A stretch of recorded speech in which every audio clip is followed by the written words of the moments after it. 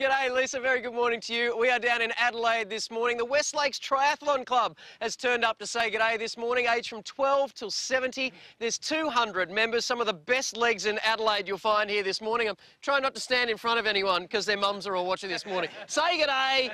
All right, we'll tell you a little bit more about them after we take a look at the weather. We're going to fly all around the country this morning. This is what's happening in your neck of the woods. Triathlon Club, the Tour Down Under is happening in Adelaide at the moment. So, of course, all of these guys and girls are inspired. And just check out some of the machinery. And I'm not just talking about their legs. Have a look at these bikes here. This little number, $15,000, fully carbon fibre, Trek bike. Picking it up, it's even lighter than my pen. That is absolutely amazing.